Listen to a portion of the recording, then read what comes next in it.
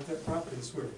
Now to do that, they had to have a huge loudspeaker, which was on the ground, flat on the ground, strong enough to actually hold a rocket and be able to shake it and find out what its properties are.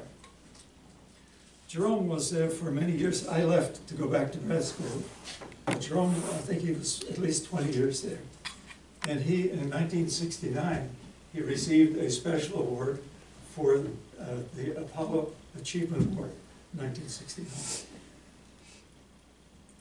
They eventually closed down the facility where he was working, and he was able to get a job at the Wright-Patterson Air Force Base in the Air Force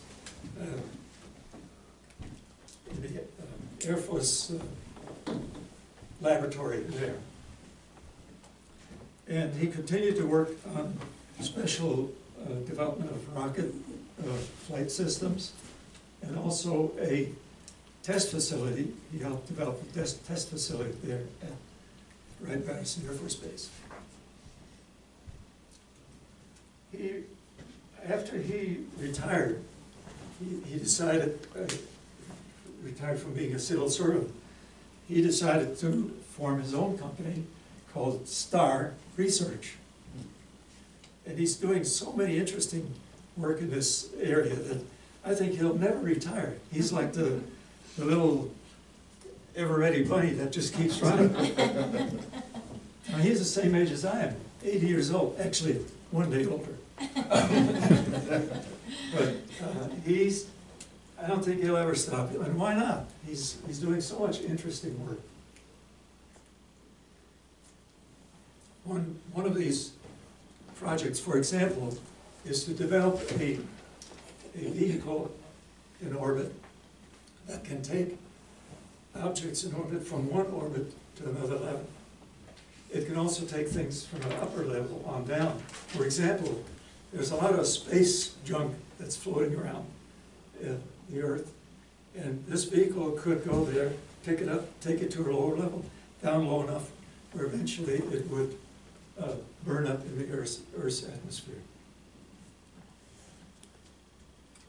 So he has written many interesting papers, not only about the work that he's doing, but he's got a lot of other interests. For example, you may have heard of an organization that's searching for extraterrestrial intelligence. Now, this organization decided there were some 1 to 10 million planets like ours just in our own galaxy, that we should be able to find some civilization. Guess what? We haven't heard anything yet. Now, Jerome wrote a very interesting paper about this, basically noting the observation that our Earth and our moon are really unique. There are not many planets like ours that have a moon the size of ours, that they interact with each other. That's one of the very important parts of what actually allowed tides and so forth, things to develop. There's some other properties about the Earth that are very unique. So Jerome's conclusion was that we may be the only civilization in our entire galaxy at all. Another topic that I'd like to talk with you about was a paper that he wrote regarding a space elevator. Space elevator. This is an elevator that goes up to an altitude of 22,300 miles up in the air. Can you imagine such a thing? Well, he did all of the studies to determine how would you build such an elevator, what kind of materials, and what the structures were, and so forth. The reason it has to go that high is because at that altitude, a satellite will go around at the same speed as the Earth rotates. So it's always going to be overhead. So if you build a tower at the equator, you just go straight up, and you'll be there. Now, Arthur C. Clarke, science fiction writer, you may remember Space Odyssey. He wrote this book called Foundations of Paradise, in fact, which uses such a tower. And in fact, he learned about Jerome, and he called him up and talked to him for some technical advice about the tower. In the back of the book, Jerome is mentioned as one of the advisors that he had for this. Pass it around, you can take a look.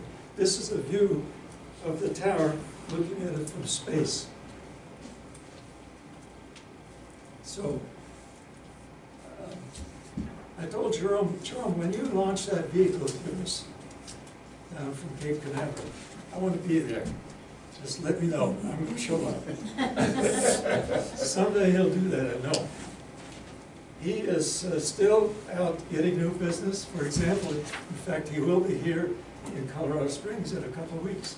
So I'll get a chance to talk to him some more, find out what he's all about, what he's up to these days. Jerome is really an interesting and inspirational person. And what is that word of the day? Aspire. I do aspire to be just like him. And I'm looking forward to seeing him. I'm glad that he's a friend of mine. Met him.